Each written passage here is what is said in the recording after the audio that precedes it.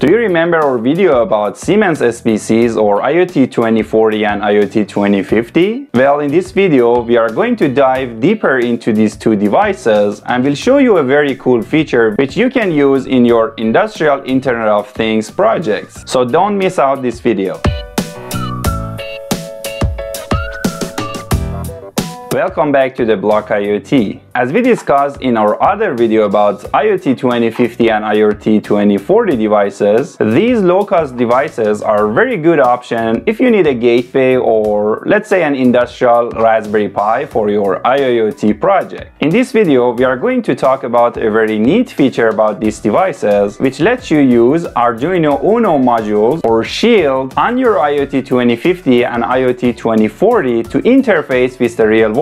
To show you how this feature works, I'm going to use an Arduino Uno relay shield, as you can see here, in my IOT2050, and we are going to use NodeRed to control our relays from NodeRed dashboard on our IOT2050. In my opinion, this is a very important feature in any IIoT or IoT devices or hardware that vendors and manufacturers should consider. Integration and hardware compatibility is a very important aspect in any industrial Internet of Things project. So if you are in process of designing a new hardware for the market, this might be a good example to consider in your hardware design. So without further ado, let's jump into the details.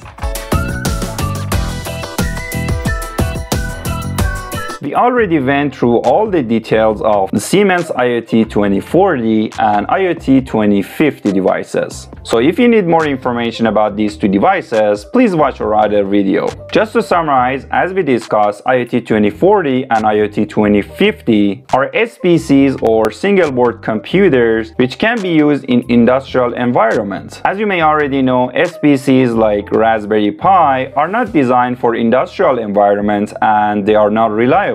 They are mainly used for prototyping and maybe for using in your home lab. So you can't really use a Raspberry Pi in a control cabinet. Of course you can, but most likely you end up regretting that. So there are several factors that make these two devices or perhaps other similar devices a good fit for industrial application. First of all, if you consider the overall cost of a Raspberry Pi, especially these days, they are not really that much cheaper than a device like IOT2050. When you get a Raspberry Pi, you should get a case, you should get a power supply, you should make sure your case had a good ventilation or it has an active fan for cooling purposes. Also, your case should be able to be mounted on a DIN rail in your control cabinet. So one of the first problem is it's not really easy to find 5V DC in a control cabinet. Of course, if you have an AC outlet in your control cabinet, you can just use a normal USB-C or micro USB power supply to power up your Raspberry Pi, but there has been many cases that power supply of the Raspberry Pis fail because they are not really meant for running 24/7, which is a requirement in the industrial environment. So the good thing about these industrial SBCs, they run on 24V DC, which you can connect them to your existing PLC or HMI power supply, and also they can easily be mounted on the DIN rail. And the most important factor about these industrial SBCs is the fact that they have been designed and tested for industrial environment. So you can have a peace of mind if you use one of these devices. Your device most likely will not fail very soon. So let's get back to today's topic. Today we are going to show you how you can use an Arduino Uno shield on an IOT2040 or an IOT2050 devices. So as you may already know, Arduino is an open hardware and software and it's been widely used in DIY community and IoT projects. Arduino shields have a standard pinout, so you can use them on any Arduino Uno compatible devices. So luckily, our Siemens IOT2040 and 2050 devices are compatible with these modules or shields. Using these shields is very easy in IOT2040 and 50. Let me show you how you can use them. So let's start with IOT2040 and then we'll move to the IOT2050. To attach the Arduino shield to your IOT2040, you just need a terminal screwdriver and you can just open the lid from the right side. And we already done this before because you need to open this to access the SD card of your IOT2040 device. And then once you open the first one, you can gently pop the other side up And as you can see here, we have 2 rows of PCB headers which are compatible with Arduino Uno shield. So this way you can just connect your Arduino Uno shields to your IOT2040, and just be very careful to don't mix up the pins, because that happened to me before, otherwise your module will not work.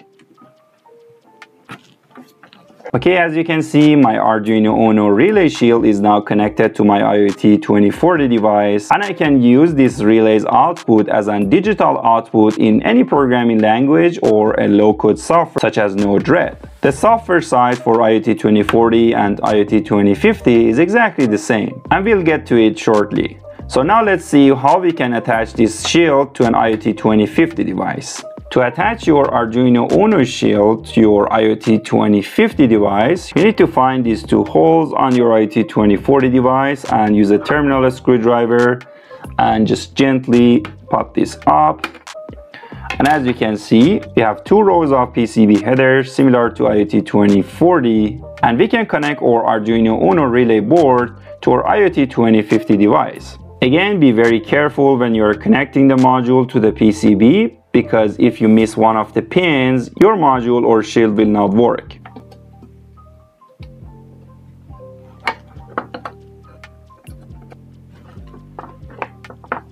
Okay, now my relay shield is connected to my IOT2050, and now I can use these 4 relays to perhaps turn on or off a fan that I have prepared here as an example. So the relay's output have 3 terminal pins. The middle pin is the COM terminal, and on the left side we have the normally open. So we are going to use these 2 terminals. So I'm just going to use these wires.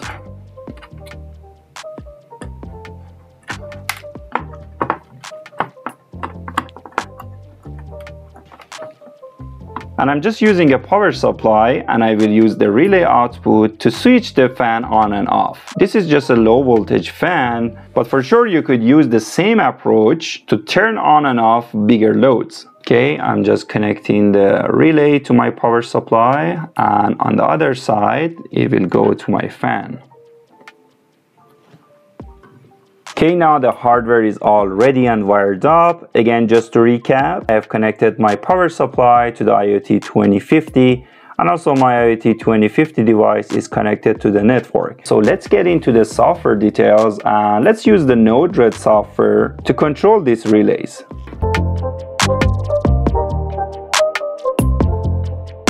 Okay, now our hardware is ready and our IOT2050 is powered up and connected to our network, so we can access NodeRed by entering the IP address of our IOT2050 and the port number 1880 on any web browser. So let's get started. Okay, so my IOT2050 IP address is 192.168.0.250, and to access the NodeRed, I'm just entering the port number 1880. The process is very simple. NodeRed is already installed on your IOT2050, and you don't really need to install it again. Once you have access to the NodeRed, I hope you are familiar with NodeRed, because that's out of the scope of this video. Maybe we will create more video about NodeRed in future videos, but there are plenty of videos on YouTube. So to get started with NodeRed, just check any other video. So right now we have our hardware ready and the NodeRed is up and running, and some custom nodes are already installed on your NodeRed running on your IOT2050. And to use the digital outputs or perhaps the digital inputs, you just need to go to your nodes and just keep scrolling down until you see this palette, which is IOT2050 GPIO. In this example, we are just going to use digital outputs because we are using Arduino Uno relay shields. If you have another type of shield, for example digital input shields or perhaps motor control using PWM signals, you can use other nodes. Okay, let's just add 4 digital outputs to our NodeRed flow and let's test the module. So I'm just going to drag and drop these nodes over here. Number 1, 2, 3, and 4. This Arduino Uno relay sheet that I am using is using digital output number 4, 5, 6, and 7. You might have a different shield, so just refer to the data sheet of your shield and then you can apply the proper setting to your flow. So for me, I'm just going to start from the first node and I'm going to select the pin number D4. Let's just give it a name D4, save it, and let's just repeat the process for the other 3 output pins as well.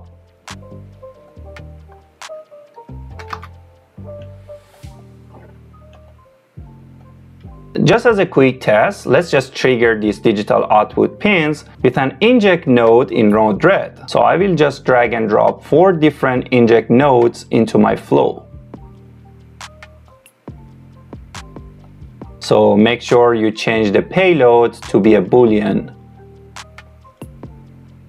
So these inject nodes will inject the value of 1 or true to our digital output. So we will need another set of 4 inject nodes to set the 0 or false to our output as well. So we can just simply copy and paste these nodes and perhaps let's just connect it like this, and you have to change the payloads to be false.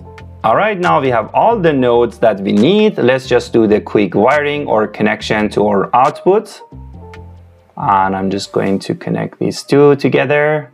Alright, now we have all the nodes ready and we can deploy our flow. Okay, as you can see on the message here, our flow is successfully deployed and we can test our system. So my Arduino shield has 4 LED indicators that shows the status of each relay. As you can see here, right now they are all turned off. Let's just trigger one of the output and make sure our program and hardware is working properly.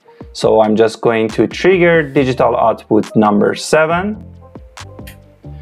And as you can see here, my LED is turned on and my fan also started to work. So let's just turn it off.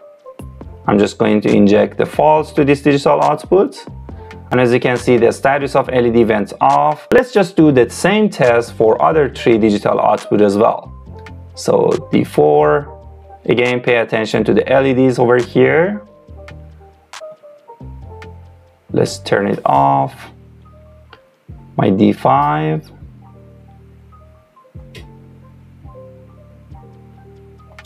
D6, and again let's turn on the fan.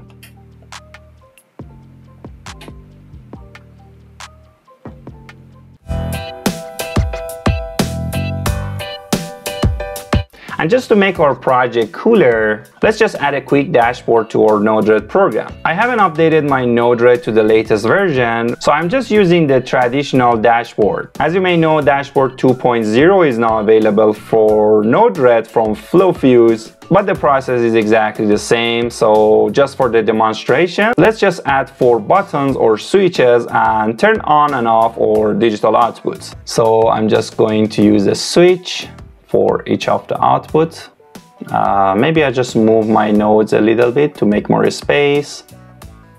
So for the switch, it's pretty simple. You don't really need to do any setting of the on payload should be true and the off payload should be false. And we are just going to copy and paste this switch for all 4 digital outputs.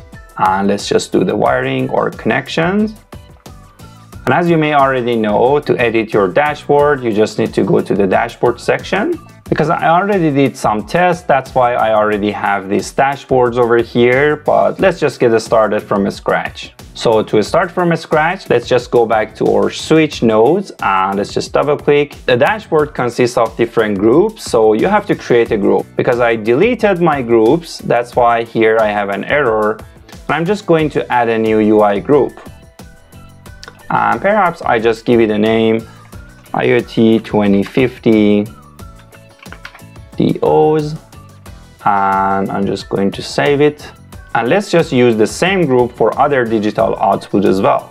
Okay, this is how simple it is to create a dashboard in NodeRed. So don't forget to deploy your flow again. And our flow is successfully deployed. And just to open your dashboard, just click on this icon over here. I have 4 switches over here which I can control the status of my digital outputs from the dashboard. So let's just turn on and off the outputs from the dashboard. Again, as you can see, the status of the relays can be seen on these LEDs over here. So let's just turn them on and off. Now let's just turn on the fan. And let's turn off the fan. Okay, and as you may already know, you can access your dashboard from your smartphone or your tablet as well. So let's just turn on and off the fan from my phone.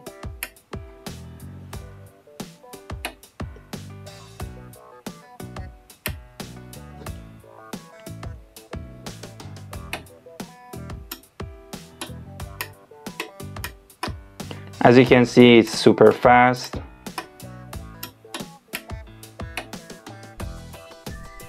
Alright, there you have it. Now you know how to use Arduino Uno shields on your IOT2050 or IOT2040 devices to connect your programs to the physical world, turn on and off fans, motors, lights, and many other applications. Again, I only had a relay shield over here, but you could just use another type of Arduino Uno shields.